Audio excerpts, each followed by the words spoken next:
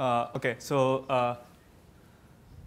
in this particular lecture, we will be talking about some issues in caching in multi-core systems.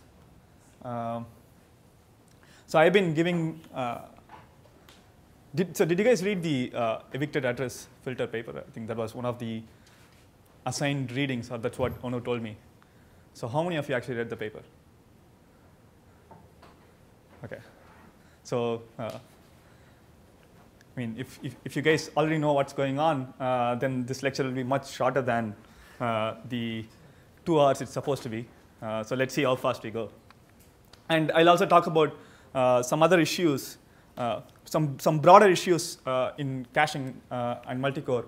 I understand that in the last lecture, Gennady already spoke about utility-based cache partitioning, cache compression, and things like that.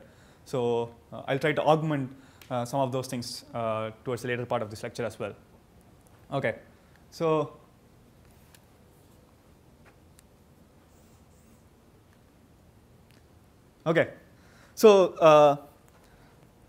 what are the general problems in multi-core caching? So there are 2 aspects to it as shown in this slide.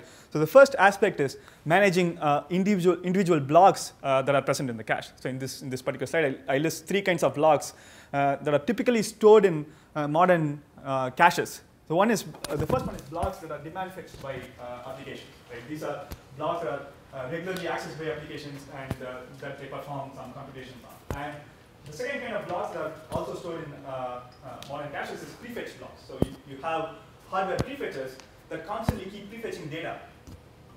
Oh, oops. Can I put it here? Okay. So yeah, you have hardware prefetchers that keep prefetching data into these caches. And the idea behind prefetching is to reduce the latency of accessing blocks that are likely to be accessed by the application in the future. So did Ono talk about prefetching yet? Prefetching algorithms, state of the art? No. Okay. Anyway, so and the third kind of blocks that I list here are dirty blocks, right? So in modern systems, you have a hierarchy of caches. You have level 1 caches, level 2. Most modern processors have a level 3 cache as well. And so the last level cache is kind of used to store these dirty blocks that are evicted from the L1 and L2 caches as well. So the question is, how do you manage these 3 kinds of blocks in an effective manner? So that's the first question that you would like to answer regarding caching. And with the presence of multiple cores on a single chip, there is this issue of application awareness as well. Right. So when multiple applications are running in the system and when they are sharing the cache, how do you handle the contention for the space from these applications? So different applications may have different requirements for cache space, and they can interfere with each other. So so there can be performance issues, there can be fairness issues, right? So some applications can get starved, they may not get any cache space at all. So how do you address these problems?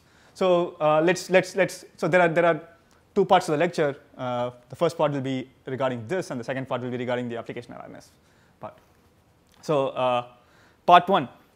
So how do you manage demand fetched blocks that are stored in the last level cache? And so this was one question that I was trying to answer for the past 3 years.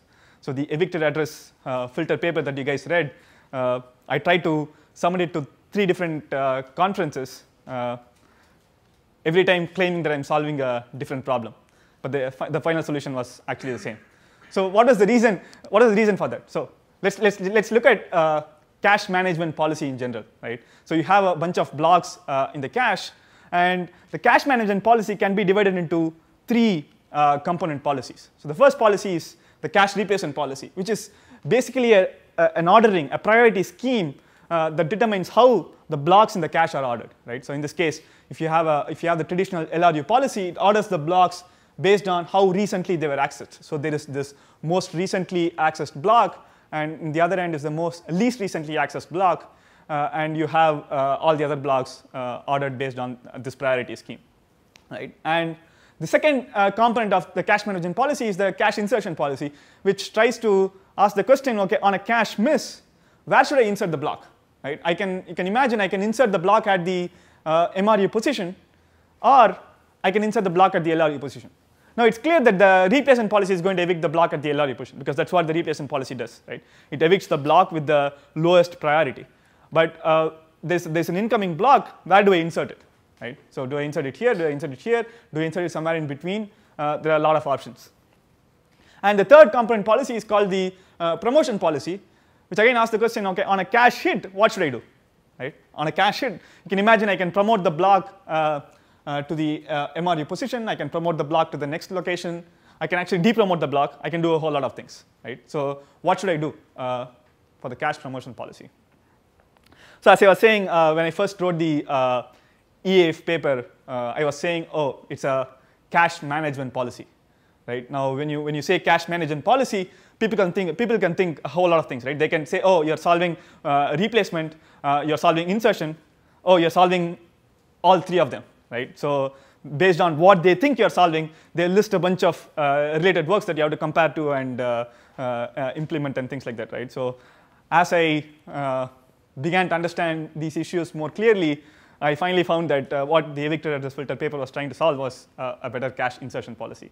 Right? So that's the so I've actually given the same lecture to 3 different classes, saying I'm solving 3 different problems. Right? In the first lecture, it was solving shared cache management, and in the next paper, it was cache management, and now it's cache insertion. Right? So yeah, so what it really solves is cache insertion.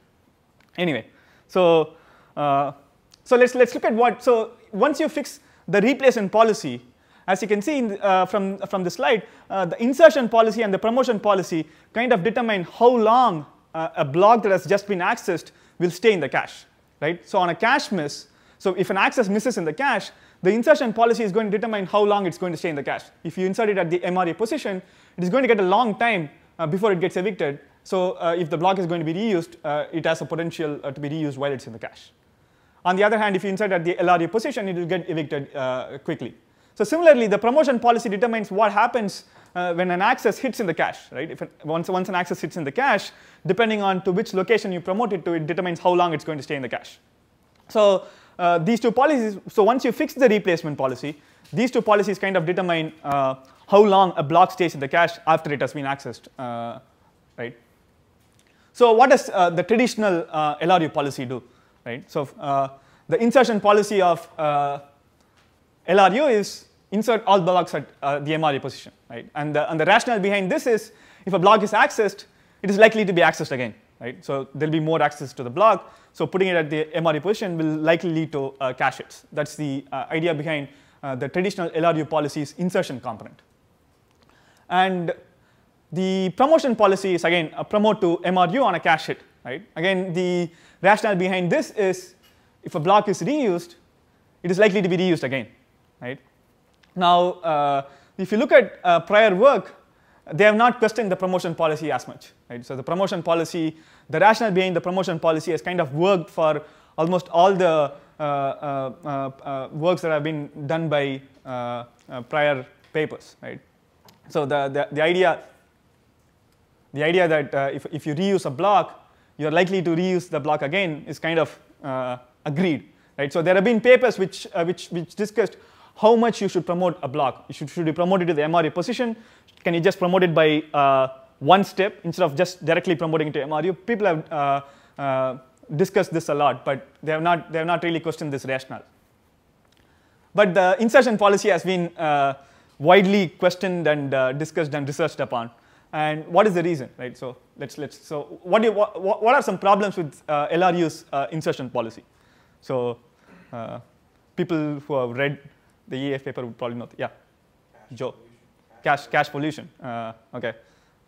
You want to say something? That's a big one. I guess cache thrashing is also. Cache thrashing. Okay. So can you guys go one level deeper? I mean. Yeah, sure. So say you insert a block using just LRU and you insert it at the most recently used position. That block, if it's not used again, has to take 16 evictions to get, or however many points in the stack to get pushed out. So if it's not useful, then it's sitting there taking up space for more useful blocks. Okay. Okay. So you want to go into thrashing a bit more? Sure. If there's different workloads that are both useful, then one workload is jumping onto the other workload. Okay. But that kind of seems like the same problem, right? As in, so the problem. So you have just expanded the problem to multi-core systems, right? So in a multi-core system, so what Joe was mentioning was, okay, I mean, irrespective of which applications the blocks are accessed, if a block is not used, it can just stay in the cache for a long time. So what you said can be extended to multi-core system. One core is accessing blocks that are not used. Other core is reusing a lot of its blocks. But now, if you follow the traditional LRU's insertion policy, the blocks of the former application are going to evict the blocks of the later application, right? So it's kind of the same problem. So cache thrashing, anyone?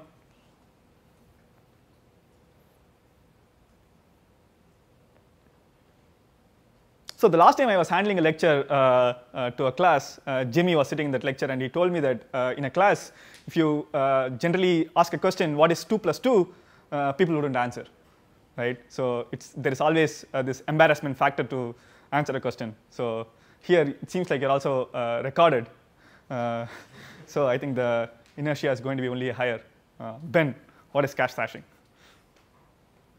It's okay. So okay, so that's right. I mean, cache pollution and cache thrashing are two problems with LRU's insertion policy. So as Joe mentioned, cache pollution is blocks may be accessed only once, right? So an application can touch a block, it will not access it again.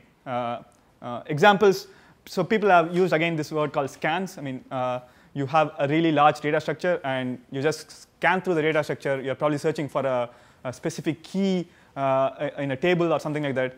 And after you're done with the scan, you are done with the data structure. You're no longer concerned with it.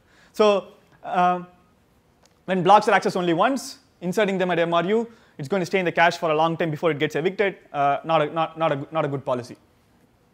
Cache thrashing.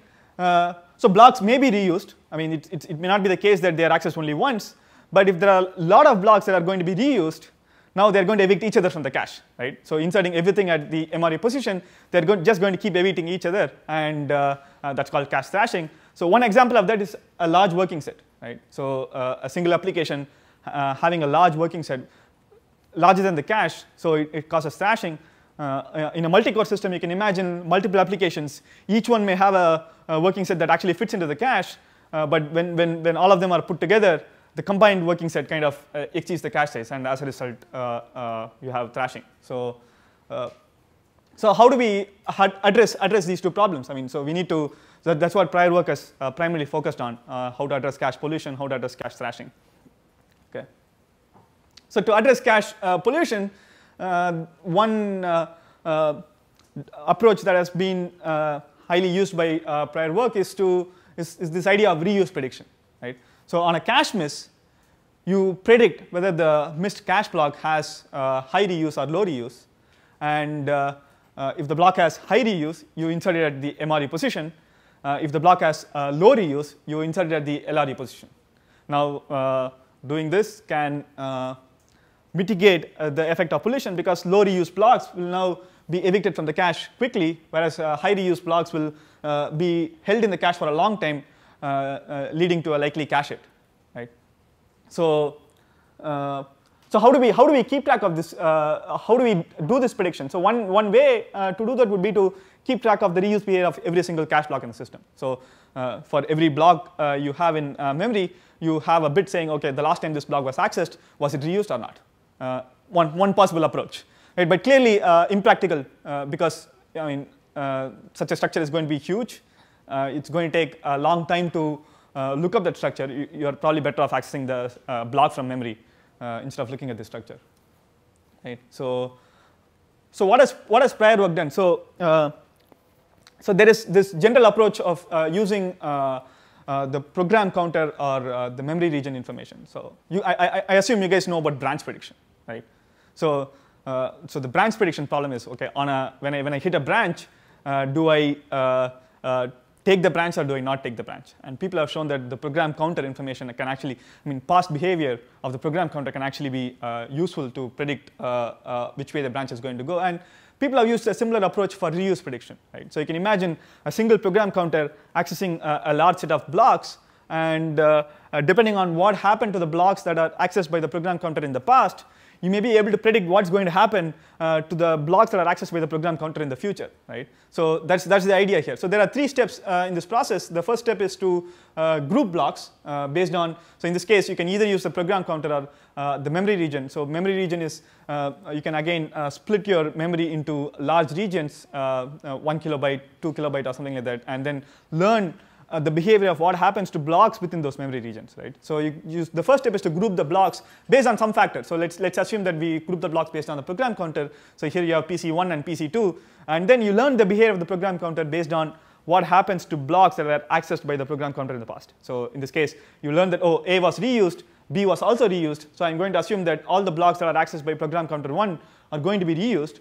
On the other hand, program counter 2 access blocks S and T, and they were both not reused. So I'm going to assume that all the blocks that are accessed by program counter 2 in the future are also not going to be reused. And the final step is just use whatever you have learned to predict the reuse behavior of blocks that are accessed in the future, right? So in this case, you'll say, oh, okay, if C is accessed by program counter 1, I'm going to say it has high reuse.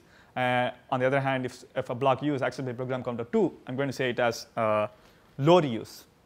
Right, and so I have listed 3 prior works which actually used such approaches. So runtime cache bypassing was from Teresa Johnson in ISCA 97, and the idea behind runtime cache bypassing was to use a table of counters. I mean, basically it groups blocks based on the memory region, and in fact it did more than just cache insertion policy. It said, okay, I'm going to compare the reuse behavior of the block that is going to get evicted and the reuse behavior of the block that is going to be inserted, right? So it's not just testing for reuse. It's more than just testing for reuse. You compare the reuse behaviors of the 2 blocks, and if the reuse level of the block that is getting evicted is more than the reuse level of the block that is getting inserted, you just bypass the block. So that was runtime bypassing. So single usage block prediction and signature based hit prediction. So single usage block prediction used the program counter based approach for prediction, and signature based hit prediction kind of used both these approaches. I mean, the paper compared how well the program counter based approach and the memory region based approach work, right? So this was kind of prior work, So what did we do in evicted address filters? So before going to that, do any of you find some drawbacks with these approaches? I mean, what could go wrong here? Yeah. It's not very precise. The group behavior is not necessarily a good indication of per block behavior. Okay. So yeah, that's a good point, right? So you can have so let's say one program counter just scanned a structure and then identified certain blocks, and a second program counter came and reused a few of those blocks, right? Now it's not clear which program counter behavior should I use. So there's generally this problem of the group behavior may not imply per block behavior. Any other problems? Okay, so let's get to the other problems later. Okay, so the group behavior may not imply per block behavior. So what can we do? So the idea behind evicted address filters was to use a per block prediction. So to predict the reuse behavior of a single block, you use the block's past behavior to do that. So what was the idea? The idea was to use how recently was a block evicted to predict its reuse behavior of the next access, right? So let's quickly go into the idea. So once a block gets evicted, if it is accessed soon after eviction, then EAF says this block was prematurely evicted from the cache. So I'm actually going to predict that the block has high reuse so that the next time it's not prematurely evicted. On the other hand, if a block is accessed after a long time after eviction, then EAF is going to predict that the block has low reuse because even if I insert the block with a high priority into the cache, it is unlikely to be reused because it took so long, at least so long to get reused.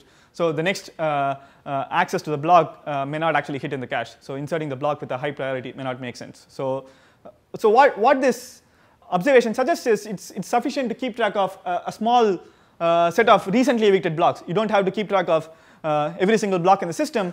You just need to say, okay, which blocks were recently evicted from the cache, and you can kind of use that to predict high reuse blocks and low reuse blocks, right? So based on this idea, the mechanism actually augments the cache with a structure called EAF, which is evicted address filter, and it keeps track of some recently evicted block addresses. And when a block gets evicted from the cache, you insert the address into the EAF, and on a cache miss, you test if the address is present in the EAF or not. So if it is present in the EAF, you conclude that the block has high reuse, prematurely evicted, high reuse, insert at the MRE position. On the other hand, if the block address is not present in the EAF, then you say, okay, I'm going to predict that the block has low reuse and insert it at the LRE position, right? So this was the simple idea behind the reuse prediction component of the evicted address filter. So now that I have presented some ideas on how you can predict reuse and thereby mitigate pollution, let's get into the thrashing problem, right? So again, as I said, cache. I mean, I should have animated some of these slides. Generally, Onur likes to ask questions before he animates stuff, right? But anyway, the answers are here. So if you go and look at cache thrashing, again, as we mentioned before, thrashing occurs when the working set is larger than the cache size, and in such a case, if you just insert all the blocks at the MRE position, they're going to evict each other. So prior work proposed this idea of using the bimodal insertion policy, which was, as it says there, insert at MRE with a low probability and insert at LRE with a high probability. So what happens in this case? So when you access a large working set, a portion of the working set gets, a small fraction of the working set gets inserted at the MRE position, and it kind of stays there. The remaining blocks are inserted at the LRE position and they get evicted. So you can retain a fraction of the working set in the cache. That's the benefit. And there have been a bunch of, so the original idea of the bimodal insertion policy was proposed by Moin Qureshi in his paper on adaptive insertion policies for high performance caching. And Amir Jalil, who was an author on this paper as well, expanded this idea to multiple cores. How do you manage shared caches using this dynamic insertion policy? And later he proposed a different cache replacement policy. So again, as I said, you can just modify the cache replacement policy and choose these high-level insertion policies on top of those replacement policies, right? So what this ISCA paper did was it proposed a new cache replacement policy, and it applied the bimodal insertion policy on top of that, right? So okay. So, but our goal is not to address just pollution or thrashing, right? Our goal is to address pollution and thrashing. So how do you go about how do we do that? So can we just combine the two approaches? I mean, we have studied mechanisms to address pollution. We have studied mechanisms to address thrashing. Can we just combine them? Any ideas?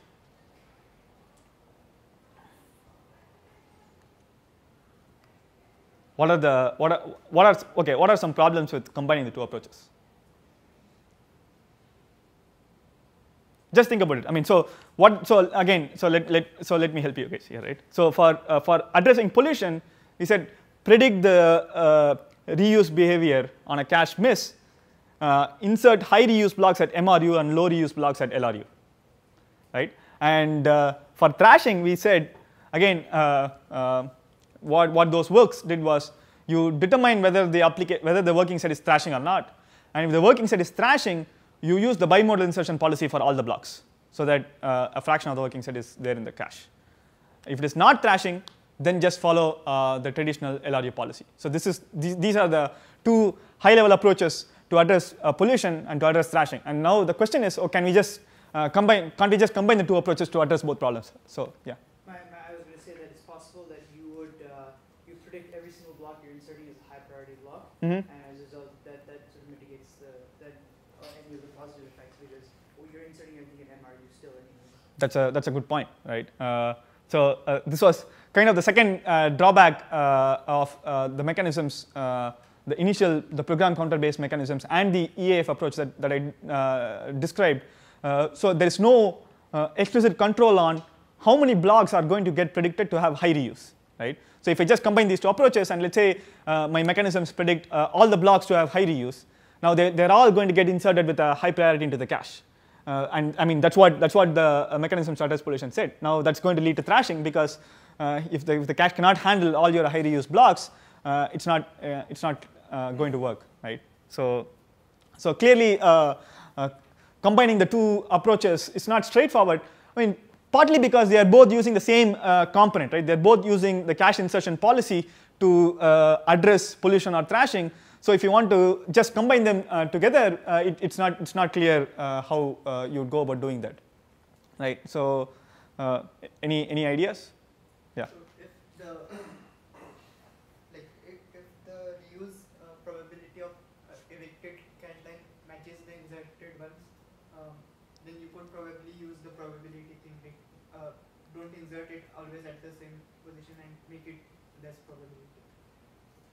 Okay, so I didn't quite understand that. Okay, so if thrashing is occurring, if we don't, so if the working data site that is thrashing based, then what will happen is you will have the evicted data line, same replacement, same reuse probability as the one which is being inserted. Okay. So if they match a lot, okay, you can kind of get an idea that this is a thrashing based behavior. Okay. And then you can switch to the primary one.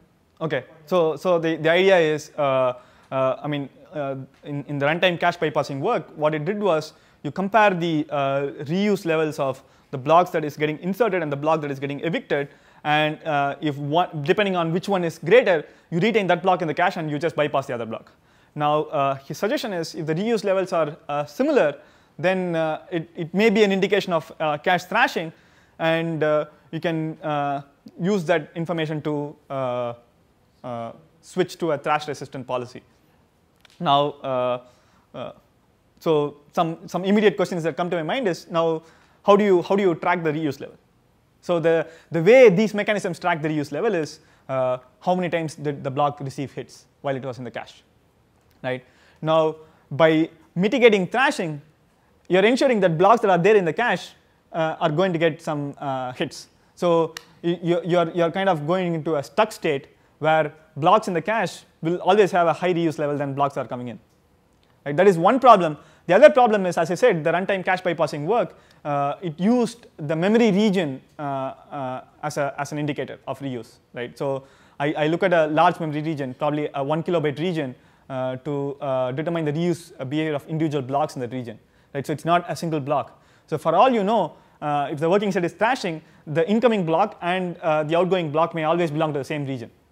Right? So you may always predict that the working set is thrashing in that case, right? So it's not clear. So but that's a interesting way of looking at the problem. So you can okay. So without much ado, I'll just go into the solution. So what we found was implementing EAF using a Bloom filter kind of addresses both problems. So how many of you know about a Bloom filter? So everyone knows about a Bloom filter. Okay, so I'm going to just then skip this guy, right? So you guys all know about false positives and the fact that you cannot remove elements from the Bloom filter. You can clear stuff. Okay. So we would like to implement the EAF using a Bloom filter. Now, so before looking at how you would do that, let's look at the operations that we perform on the Bloom filter quickly, right? So when a block address gets evicted from the cache, we insert the block address into the EAF. On a cache miss, we test if the missed block address is present in the EAF, and if it is present, we remove it from the EAF to create space for more blocks.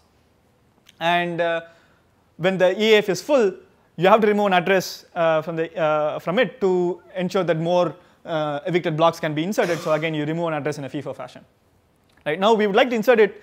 I mean, we would like to implement EAF using a Bloom filter. So as you guys know, the Bloom filter supports the insert and the test operations, but it does not support these two remove operations.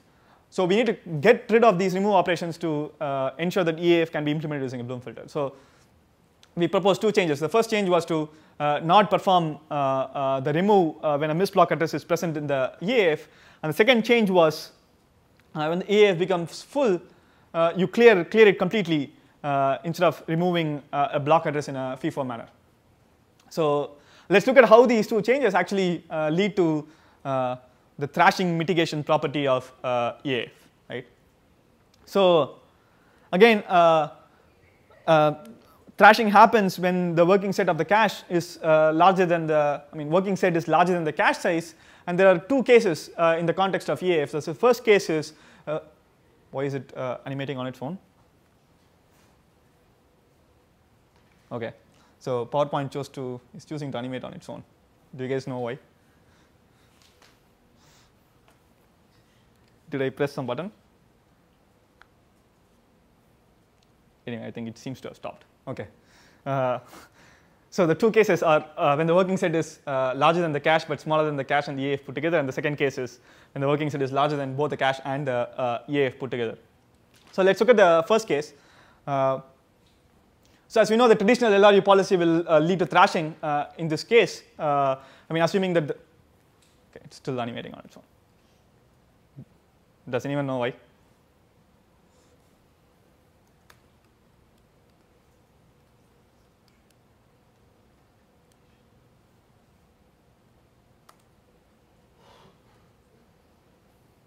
Okay. Maybe I should talk faster than the animation so that I overtake it. Anyway, so the traditional LRU policy in this case, so when the access sequence, so if you access this working set in a cyclic manner, it's clear that the traditional LRU policy will lead to thrashing. But let's look at how the naive EAF-based approach would mitigate thrashing in this case, right? So when block A is accessed, it is going to miss in the cache, but it is present in the EAF. So it will be predicted to have high reuse. You insert it with a high priority into the cache. Now when you access block B, again it misses in the cache, predicted to have high reuse, inserted into the cache with high priority. In fact, the same thing will happen to all the blocks, right? So every block is going to predicted to have high reuse and inserted with a high priority into the cache. Yeah. We are assuming these belong to the same set. Yeah. So in this case, we assume that all these blocks belong to the same cache set. So this is a single set of the cache. You can just extend it to a set associated with cache, right? Where the same thing happens with each this thing. So okay. So let's look at how the Bloom filter based approach would perform, right? So we propose two changes to the mechanism. So again, in this case, when block A is accessed, it will miss in the cache. It is present in the EAF. It is predicted to have high reuse, inserted with a high priority into the cache. But notice that the block address is not removed, right? So the EAF still retains the block address. So when block B is accessed, the same thing happens, inserted with a high priority, but again the block address is not removed. So till the access to block D, which also misses in the cache, it's also inserted with a high priority, but at this point the EAF becomes full, right? And as we mentioned, one of the changes we do is when the EAF becomes full, you go and clear the EAF completely. So in this case, I lost the punch. Anyway, okay, so EAF is completely cleared.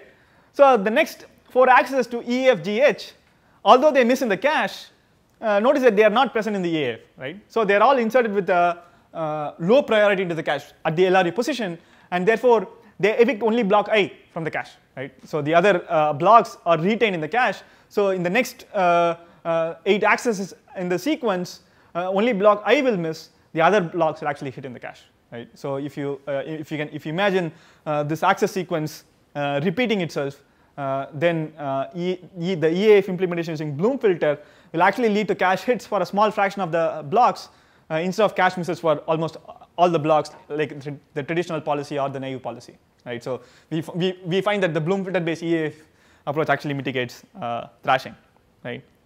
So so let's look at the second case of the large working set for the sake of completion. So in this case, the working set is larger than the cache and the EAF. So all blocks are predicted to have low reuse, irrespective of the implementation of the EAF.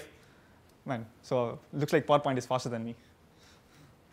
Okay, so however, you'd like to allow a small fraction of the working set to stay in the cache, so that you can receive cache hits for at least that small fraction.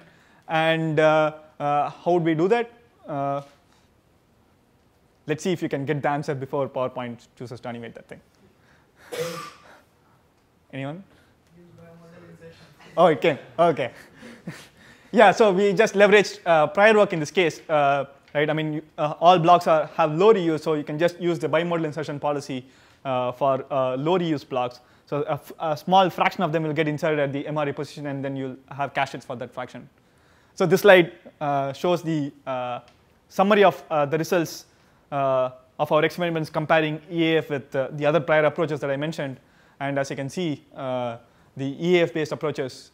So there's actually two. The DEAF part is a mechanism that uses this idea of set dueling to compare EAF with the traditional LRU policy, and if the traditional LRU policy performs better, it uses that policy. So as you can see, EAF and DEAF both outperform prior approaches significantly. That's what I would say in a conference talk. Okay, so one question that I can possibly throw out here is, so the x-axis here shows the number of cores, right? So 1 core, 2 core, 4 core, and as you can see, the single core performance is very similar to some of the prior approaches. On the other hand, the multi-core performance is significantly higher. Do you guys have any thoughts on that? Why might that be the case?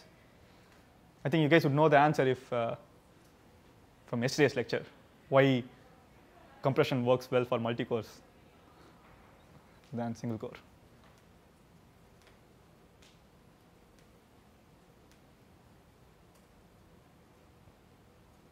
Okay. Seems like if I ask what 2 plus 2 is, no one would answer. You're right. Anyway, so again, so this is one issue that is more relevant in a multi-core system, right? I mean, so let's say I have an application that is just streaming, right? There's a large, let's say it is accessing a 100 megabyte data structure, it's just scanning through the data structure. Now, clearly, an on-chip cache that is a few megabytes in size is not going to benefit this application at all. Now, let's say I employed EAF for that particular application, right? So it's accessing a 100 megabyte data structure, and I use EAF, and EAF determines that, oh, this application is thrashing, so I'm going to keep 1 megabyte of those 100 megabytes into the cache, and the remaining things will be evicted without by getting inside of the LRU position. Do you think it will improve performance for that application?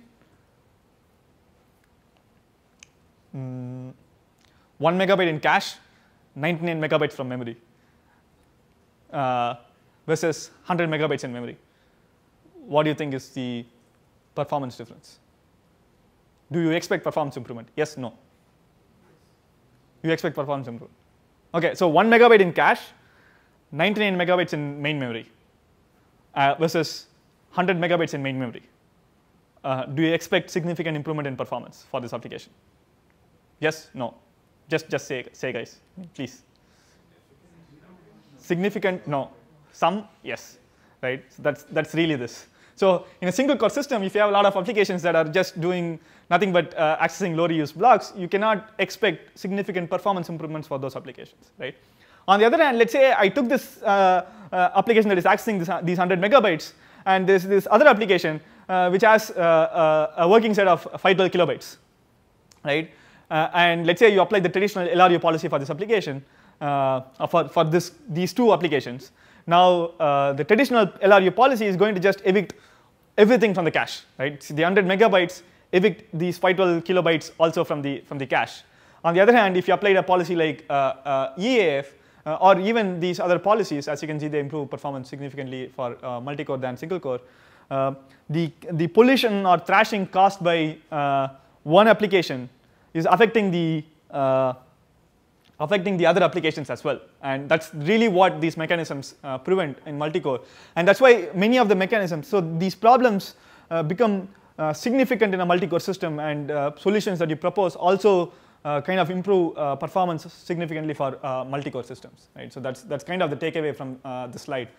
in general. And I think you might have seen the same thing with compression as well, right? So when you employed cache compression for a single core system, the performance improvement was around 4 or 5%. But the moment you go to multi-core systems, compressing data of one application, even though it may not benefit that application, it creates more space for some other application to store its data. So these problems actually become more relevant in multi-core systems. So that's kind of the takeaway here.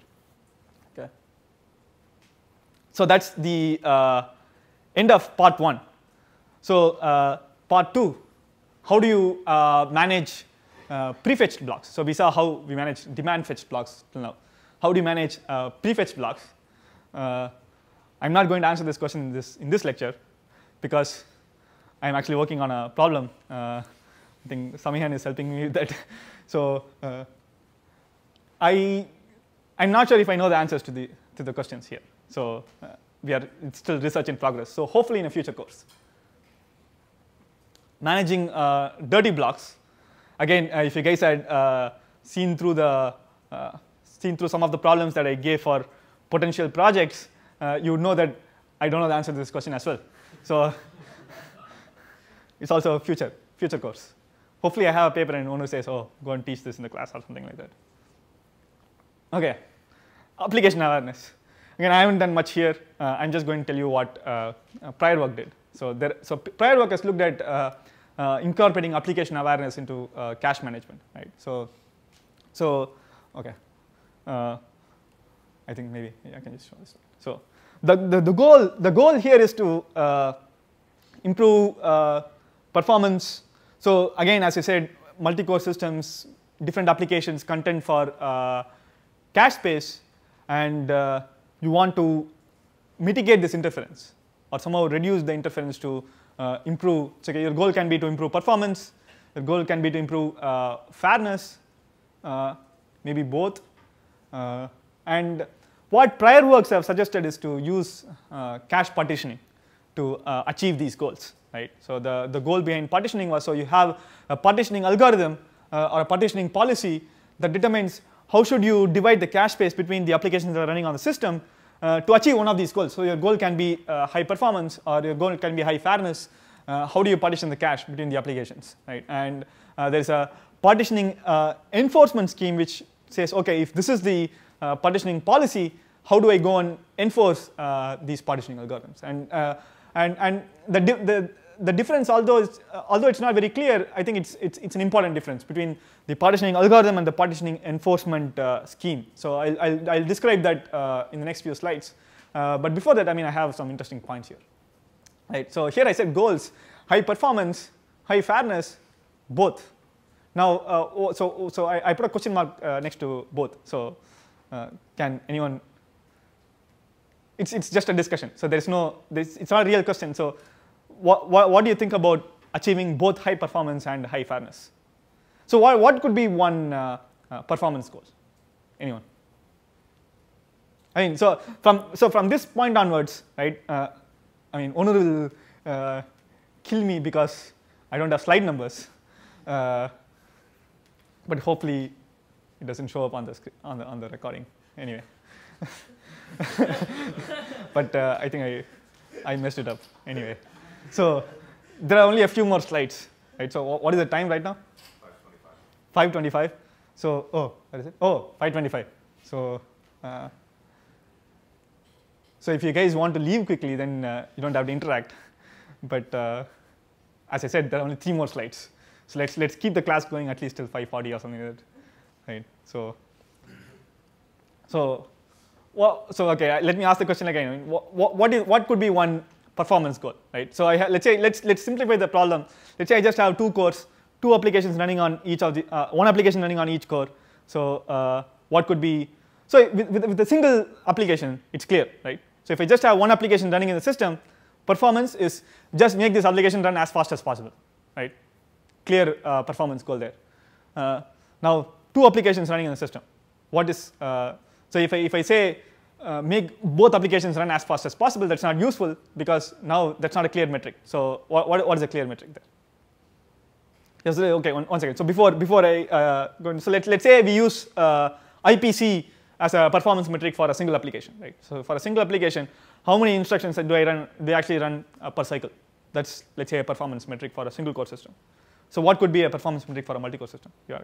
I was going to say on basically the same thing, which is for multi-core systems, minimize the cumulative stall time to memory.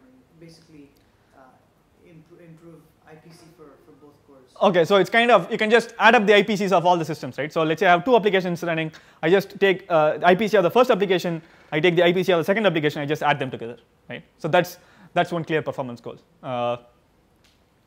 Anything else? There is this. How many of you know about the weighted speed up metric? Okay, not many. I think so maybe we should have a small board discussion on metrics, because I mean these things will be useful for your project as well. So what is so again people have studied metrics. So it's clear that I mean just coming up with some metric is may not be very useful, or I mean it's not straightforward to come up with a metric for performance in this case, right? So the problem really is, so now you have 2 applications. It's not clear how to combine the performance of both applications, or how to think about the performance of both applications together. And one suggestion was to use the sum of the IPCs of both the applications, right? And what is the problem with that metric? Anyone? It's okay. You can answer.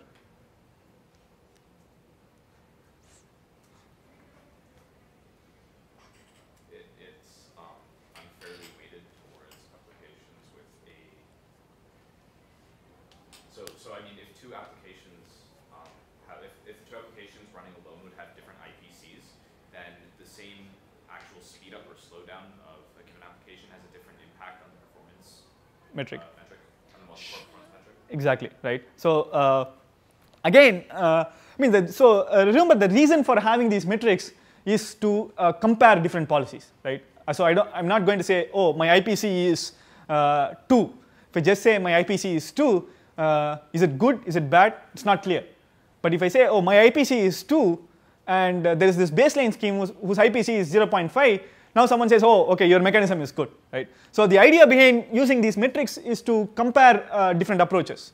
And the problem with using some of the IPCs is that I can game the metric, right? I can say, okay, let's say mechanism 1. So there is also this potential IPC that I can get, right? So let's say there is application app 1, app 2, right? So running alone.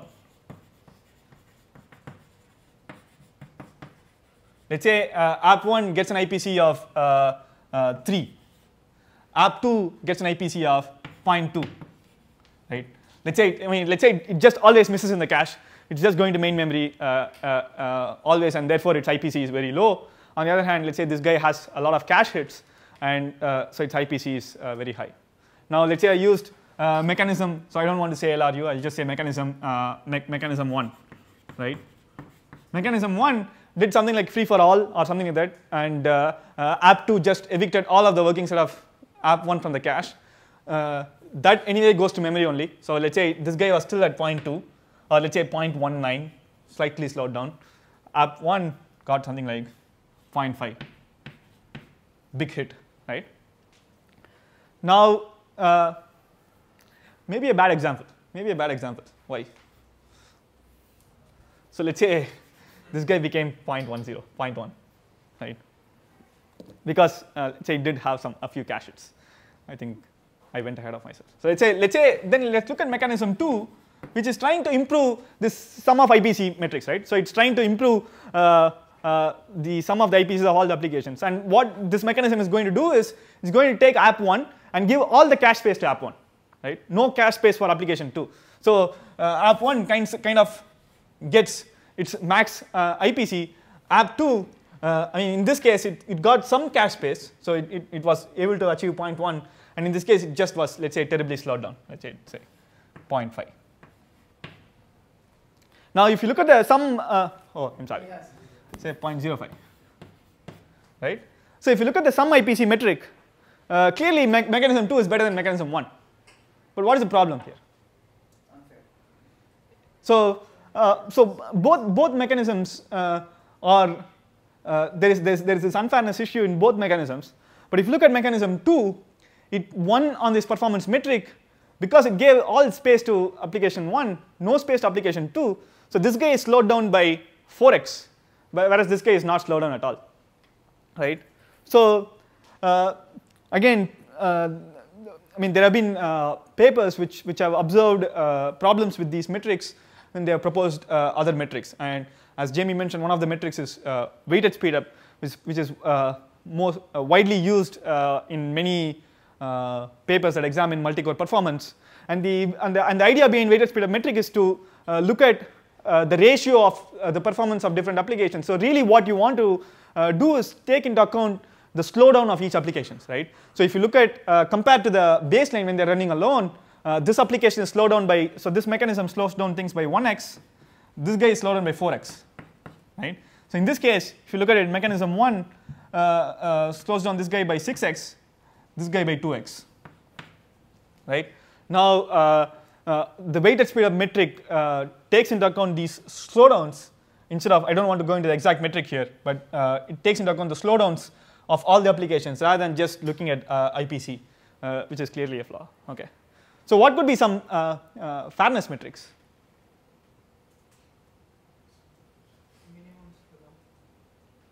Minimum slowdown? Yeah, like, sorry, maximum. Maximum slowdown, okay. Yeah. Round robin. No, so that's a mechanism. Yeah. I'm talking about a metric. So let's say I had a mechanism, a third mechanism, right, which slow down application 1 by 10x, and also slow down application 2 by 10x. Right? Seems like it's fair. I mean, it's slowing down both applications equally.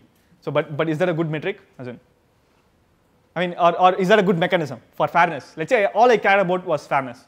I don't care about individual application performance. So is that a good metric? Okay, looks like that's going to take some time to come up again. Oh no, it did. Okay. So if you take maximum slowdown, then it will indicate that it's not. Okay, so again, so there's a problem with this metric. The problem is you don't, I mean, you cannot just say all applications should be equally slowed down. So instead, you also want to, ensure that the individual applications slowdown are same, at the same time reduce the maximum slowdown, right? So that's kind of, so minimize maximum slowdown. So that's kind of one fairness objective. And I mean, it's clear why having both may be an issue here, right? Because it's, I mean, even for a single metric, it's not, even for a single goal, it's not clear what's a good metric. So metrics that take into account both fairness and performance, I mean, it's in fact an open area of research, I would say. And if you can think of a really good metric for both performance and fairness, you can actually get a paper published or something like that, right? So, okay, so getting into cache partitioning again, right? So you can have different goals, and prior there have been a lot of prior approaches which have proposed different partitioning schemes with the goal of both improving performance and fairness. And I think yesterday Gennady mentioned utility-based cache partitioning. Again, the goal of utility-based cache partitioning again is just animated, right? So it's a way-based partitioning scheme, and the idea was to give more cache space to applications that received more benefit from the cache space, right? And I mean, do you guys remember the mechanism, everything, or should I quickly go through them? Probably not, right? Anyway, so again, some problems with way-based partitioning in general is if you have more cores than you have ways, it's not clear how you can partition the ways into the cores, right? So that's one main problem. That's a scalability issue of UCP. And there is this other issue which is more subtle, right? Now each tag entry in your cache should have a core ID attached to it, right? Because if you look at the enforcement policy of UCP, the way UCP is enforced is you know what the partitioning algorithm is, and in each set, let's say I have 2 cores, in each set you know how many ways are occupied by core 1, how many ways are occupied by core 2, and you know what the target partitioning is, and if one of the cores is having more occupying more space than needed, then you evict a block of that core, right? So you clearly need a core ID to enforce the partitioning algorithm of UCP, right? So there was this work called promotion insertion pseudo partitioning. It was published in 2009, and the idea there was it used the same partitioning algorithm as UCP, right? So it still used utility to determine how much cache space should be given to each application.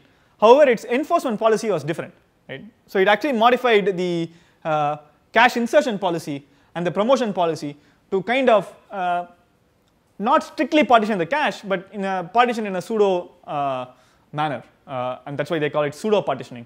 So let me quickly describe you on board what the insertion policy of PAPP, as they call this paper, was, and what this probabilistic promotion algorithm was.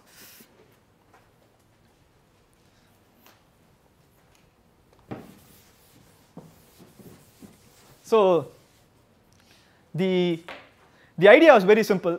Let's say I had let's say this is a single set, and I had 8 ways in the cache, and let's say I had 2 applications sharing the set, and one application was allocated 5 ways and another application was allocated 3 ways, and the way you would determine that is using the algorithm of UCP. And the way PAPP achieved the partitioning scheme was, it said, okay, so there is application A which takes 5 ways and application B which takes 3 ways, right? So what you do is, when application A inserts a block, you insert at the 5th position, right? So this is 1, 2, 3, 4, 5, 6, 7, 8, right? You insert its block at the 5th position, and when application B inserts a block, you insert at the 3rd position.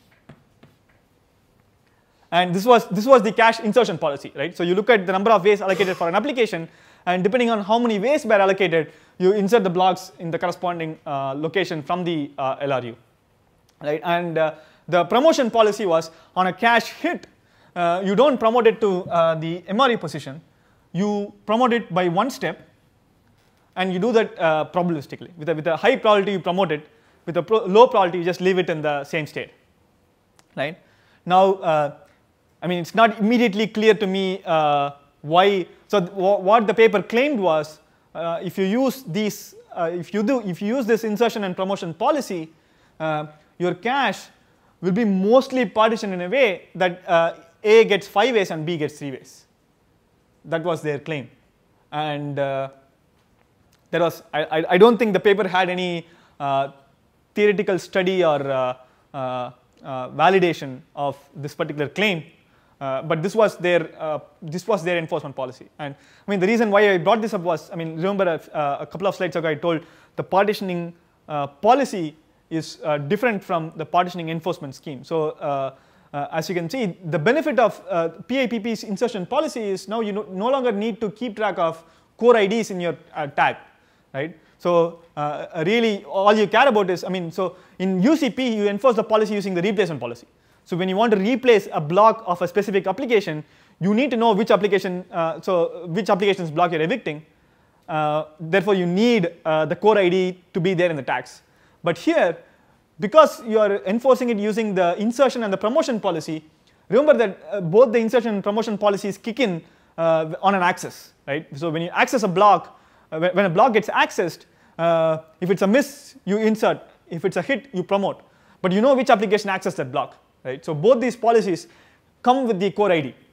So you know which core is accessing the block. So you don't need the core IDs to be attached to the tags. So that was the key benefit of PAPP. And apart from that, they also claim that I mean, such a mechanism does not strictly partition the cache. So there may also be some benefit for some loose partitioning. I mean, even though UCP may say, okay, give application A 5 ways and application B 3 ways, there might be some sets for which application A may actually need fewer ways, right? So there is this all sets may not be accessed in a similar fashion by all applications, right? So they said there's some benefit to this loose partitioning as well. So that was promotion, insertion, pseudo partitioning. Okay, and so both UCP and PIPP are both hardware partitioning schemes, right? So you have a goal and you partition the cache in hardware. So the hardware has monitors to keep track of the utility of different applications, and then you partition the cache based on what the utility is. And prior work has proposed software-based partitioning as well. So how do you partition the cache using software? Any ideas?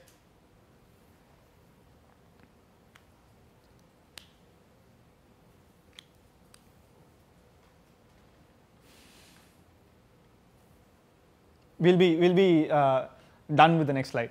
I can assure you that.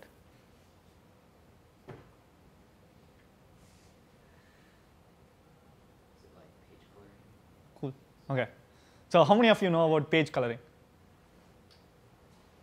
Okay. So let's look at this, right? So the goal is to partition the cache using software, right? I don't want to use hardware. And is it possible in today's systems? I would say yes, if you understand how cache indexing and everything works. So let's look at page coloring, right? Oh, dude, there should be one more slide. Oh, so clearly, okay. This is the idea behind page coloring, right? So most modern systems employ virtual memory. So you have the applications access the virtual page, the data in the virtual address space. The operating system, which is software, remaps the virtual pages to physical pages, right? And this is the physical address. And in most processors, the cache, the last level cache is both physically indexed and physically tagged, right? So you use the physical address to both index and tag the cache. So this guy here is actually the physical address, right? Now, as you can see, so you have the block offset, you have the cache index, you have the tag here, and you have the page offset and the physical page number here. Now notice that the physical page number is under the control of the operating system, right? Now you can see that there is this overlap, right, between the physical page number and the cache index. Now as you can see, by modifying these 4 bits of the physical page number, I can determine which cache index or which set a particular piece of data maps to. Right. Again, this is assuming that this is how cache indexing operates, right? So there have been other proposals which modify the cache indexing algorithm. I can probably talk to you guys about that in a couple of minutes. But this is the key idea behind these approaches, right? So the operating system. Now let's say there is. So these few bits is what they call as the page coloring bits, right? So if I say, okay, let's say there were 2 bits here, which means I have 4 different colors, 0, 1, 2, and 3. Now, if I had 4 applications, now the operating system is going to say, okay, I'm going to give color 1 to application 1, color 2 to application 2, 3 to application 3, and color 4 to application 4. As you can see, now the cache is also partitioned, right? So the set is also partitioned into 4 different colors. Now there are a few sets which are color 0, there are a few sets color 1, so there is no overlap between these things.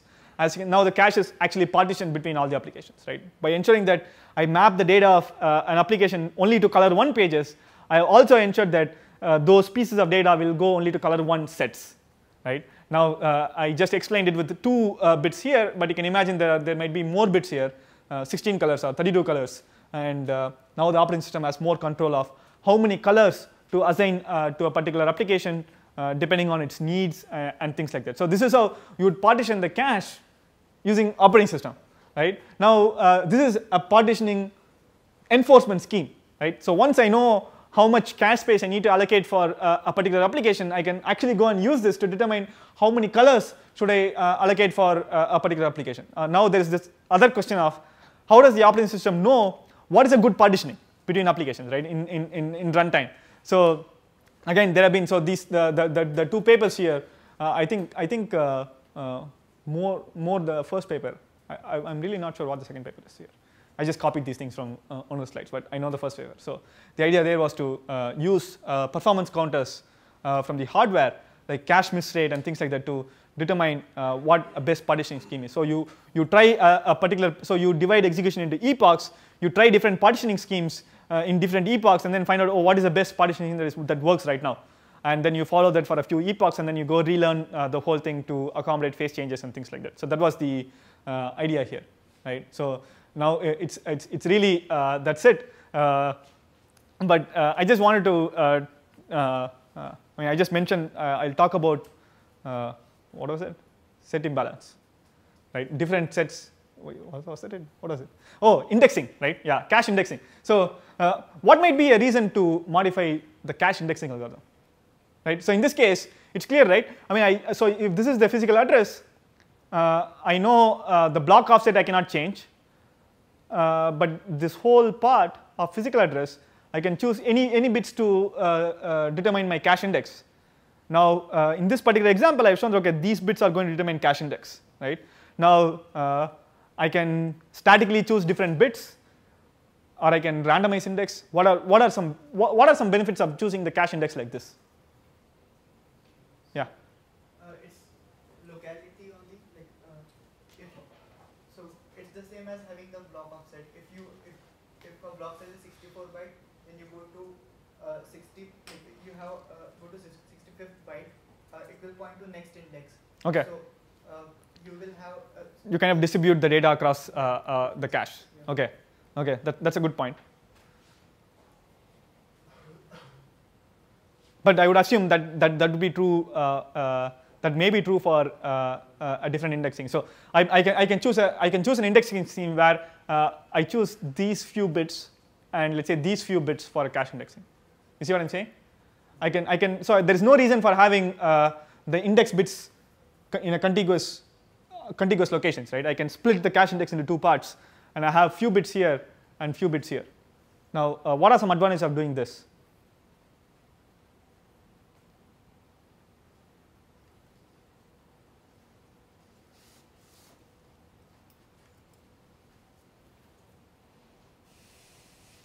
By doing this, you mean using lower order bits to select what set? Yeah, I mean just using index in this fashion. Okay, I mean I'll just, so it's simple, right? It's dead simple, right? I mean I don't have to do anything fancy to obtain the index. I can choose other bits from the cache. I mean those will also be simple indexing algorithms. So what you, yeah. One more point, like with tag, so at least for linear address there are some patterns. Like you will have the topmost like FFFF for stack and lower ones for some Heap. Okay. Heap dependent on that. So if you use those higher order bits for indexing, everyone will try to go to the same index from linear address perspective. Okay, so that's a good point. So what he's mentioning is, okay, if my data structure, so let's say assume I'm accessing let's say I'm just accessing a 1 kilobyte data structure, and I use the top few bits to index into the cache. Now it's likely that the top few bits are going to be the same for the 1 kilobyte data structure that I'm accessing, right? So every single block in that 1 kilobyte data structure is going to map to the same set. As a result, it's going to lead to thrashing, right? Because I mean the 1 kilobyte may not fit into a single set of the cache.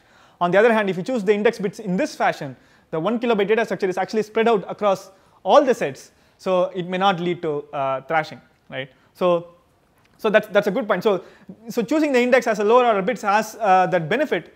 But again, what prior work has found was it's not always the case, right? It's not always the case that, so it's not a great mechanism to prevent that problem. So that problem is what is called the set imbalance problem, right? So there are many sets in the cache.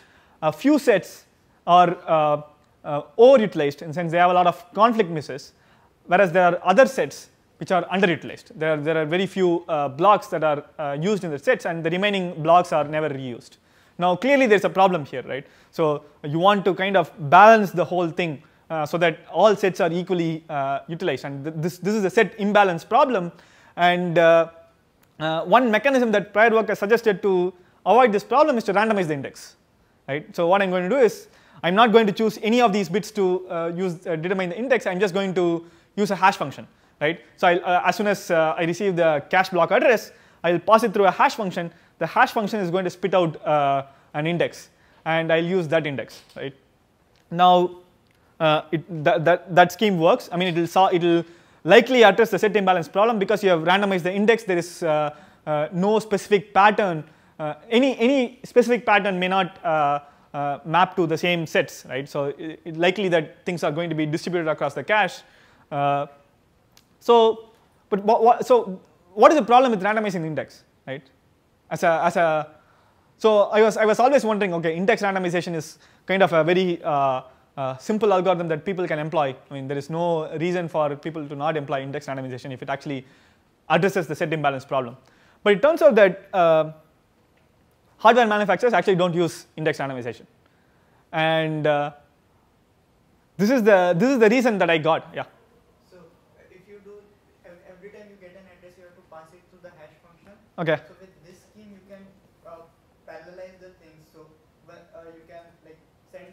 You know what bits are going to be the index bits. Okay. So you can go there and try to manage. So that is one problem, right? So with if you actually want to randomize the index, you have to pass it through this hash function. So that's going to increase the latency of your cache hit, right? So to actually go and check if a block is present in the cache or not, I have to compute this hash function. But in this case, it's just the few bits in the cache address. So I don't have to do any fancy computations.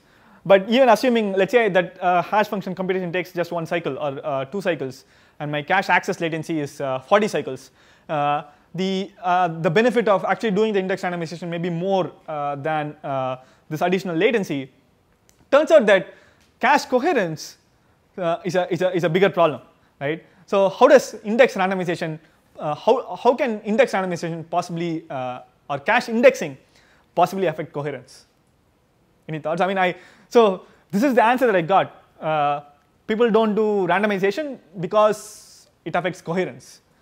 And I thought about it for a bit, and then I realized how it can possibly affect coherence. I still don't know the exact answer, but can anyone throw in some thoughts? Why would index random or in the cache indexing function actually affect coherence? I mean, again, I'll be upfront. I don't know the actual answer. I just have some thoughts. Yeah.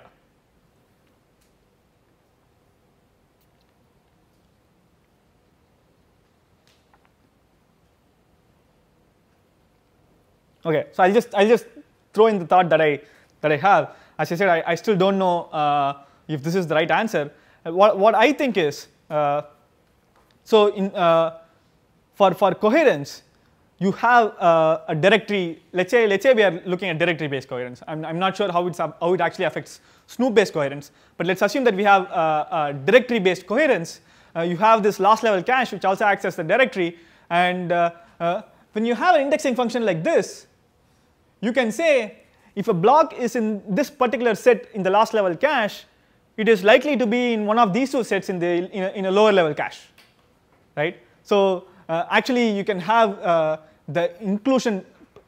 So do you guys know about cache inclusion, exclusion, those concepts? Okay, so I can extend the cache inclusion and exclusion property to actually sets instead of the whole cache, right? Instead of saying, okay, if a block is present in the cache, it is also present in the lower level cache.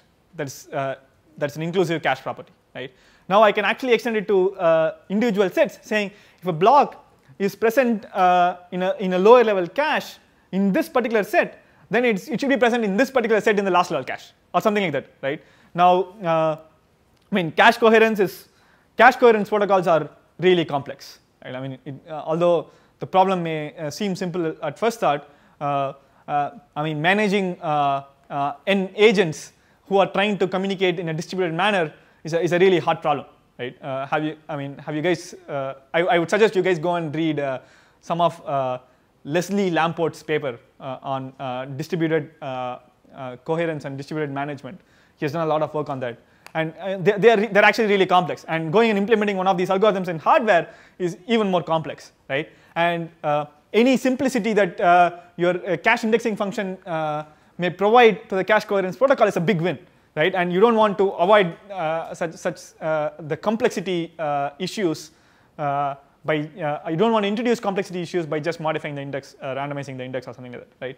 So having said that, index randomization is one way to address the set imbalance problem. There have been other prior works which address the set imbalance problem. So if you guys are interested, there is this idea called the set balancing cache. And so there is a dynamic set balancing cache. I think that was also proposed by the same paper.